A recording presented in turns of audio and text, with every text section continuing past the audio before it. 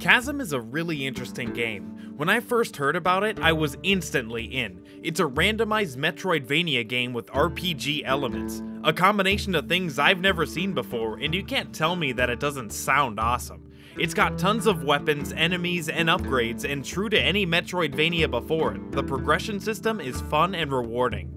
It was made by BitKid and goes for $20 on Steam. Since its release, it's gotten about 800 reviews with a 75% approval rate, and I can understand the consensus.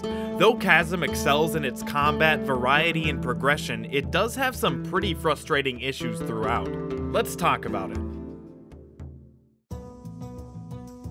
Chasm has you playing as a fresh recruit to an army of paladins or some shit.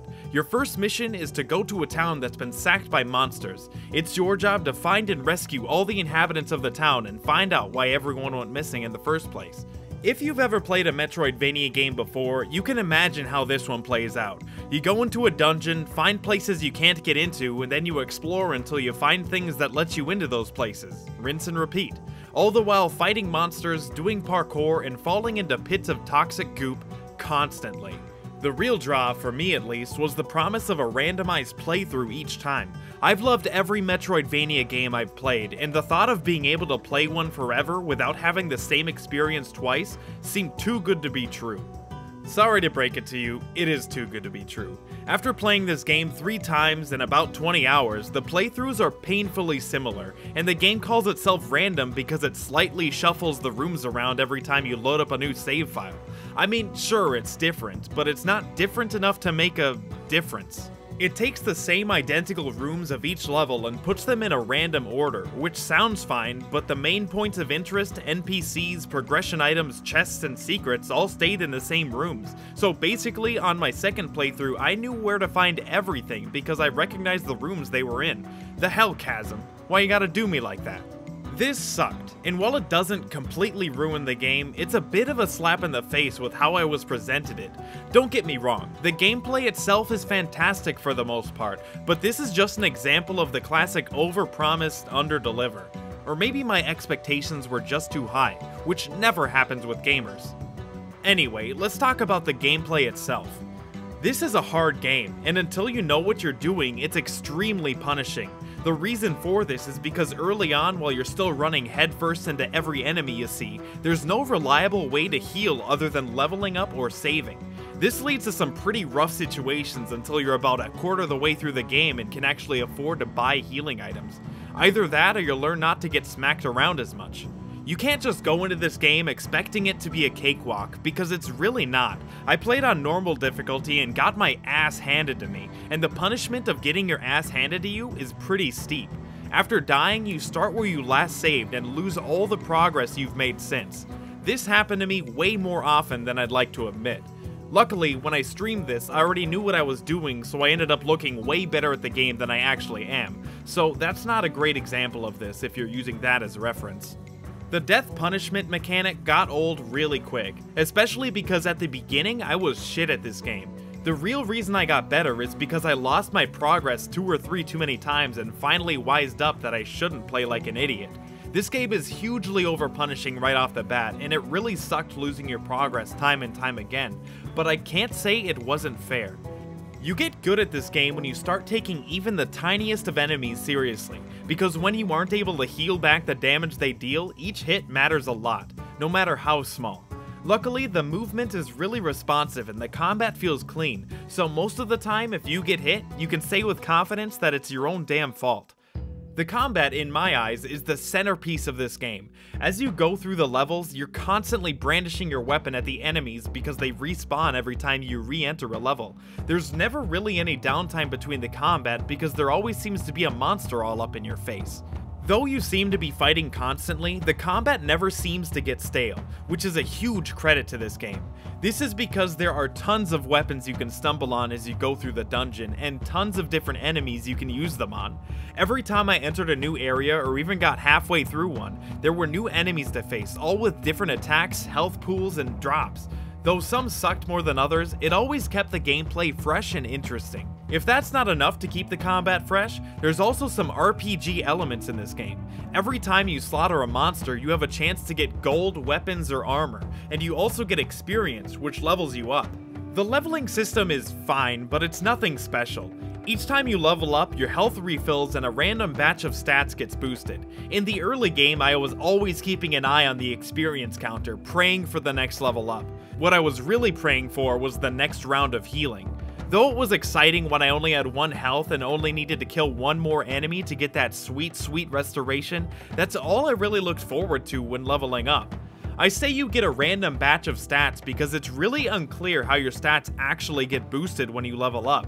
The leveling system doesn't feel that engaging because of this, and I wasn't made to care about the stats. The game would be so much better if you could actually build your character's stats up with skill points or whatever, but Chasm is so hell-bent on being random, it takes away the power from the player. Not completely though, I suppose. You do have control over some aspects of how your character is built, but again, it's random. The way you can influence your stats is with the weapons and armor you find as you explore the dungeon. Things like strength, max health, defense, and magic can all be boosted with the armor you get, and while it does give some sense of control, it's not enough, again because of lack of choice. Much like the rest of the game, the character progression feels pretty streamlined. While magic is an option for combat, it doesn't feel like a good one, at least not for a main source of damage. You can buy and upgrade spells, but with the limited use of magic and the relatively low damage done with it, it never felt like a good option, just like a secondary ability I remember to use occasionally. And then comes the weapon variety. There are tons of weapons you can find in this game, all with different ranges, speeds, and damage that they deal. While there are a bunch to choose from, I felt like I only had a couple of actually good options, and mainly stuck with swords. Not only are they stabby as hell, but they're quick, have good range, and do good damage. The others are either way too close range or way too slow, which often resulted in me getting smacked across the face more often than I'd like. And as I said before, every hit taken matters in this game. While the combat was always fun and engaging, the things that your character can actually do were never really explained. I usually rely on some kind of tutorial to show me the ropes, but it just wasn't part of this game. I went through about half of my first playthrough without knowing that I could dodge, or that magic was even a thing. I understand that the point of Metroidvania is its discovery and exploration, but I don't think it should be up to the player to figure out all the basic abilities on their own. It is worth noting that at the time I was playing on a keyboard and mouse. I usually default to keyboard, being a primarily PC gamer, but the default controls for this game suck and aren't very intuitive at all. If you're on PC, I'd recommend either reformatting the controls or using a controller, because hell if I can keep track of 4 fingers at the same time. There's a lot of shit to explore in this game, and while you're spelunking, you're sure to find winding tunnels and things you can't possibly explore all at once. Sometimes the Metroidvania hits and you don't have the tools to get where you want to go, or sometimes you just follow a pathway and completely forget to go back and check all the paths you've crossed. If you're like me and you forget things nearly instantly, this can be a problem. This problem resulted in me missing the mage on my first playthrough and not getting magic until I was like 5 hours in, and that continued to be a problem even after I got wise to the game mechanics. This is where the map comes in. I had my map up constantly when I was playing through this game. The map was always a bit confusing and clunky to use, which definitely shouldn't be the case for such an important part of the game. I say it's clunky because it's not always easy to find the paths that you have yet to travel, which makes backtracking a real pain in the ass to deal with, and there's a lot of backtracking to do in this game.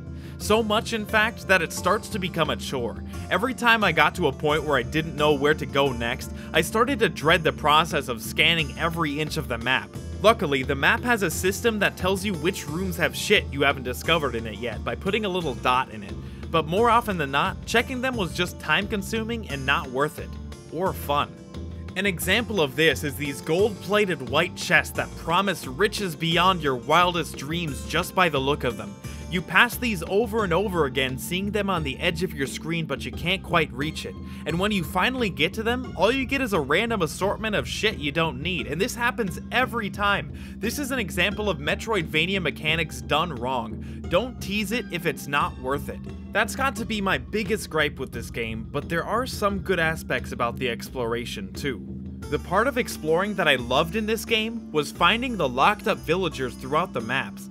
After freeing these villagers, they go back to the village where they act as shops or upgrade stations. On top of that, they usually have a secondary item somewhere in the dungeon which upgrades what each of them can do. It's always fun to hunt down these items that they need, and the progression of the village was one of the most satisfying parts of the game for me.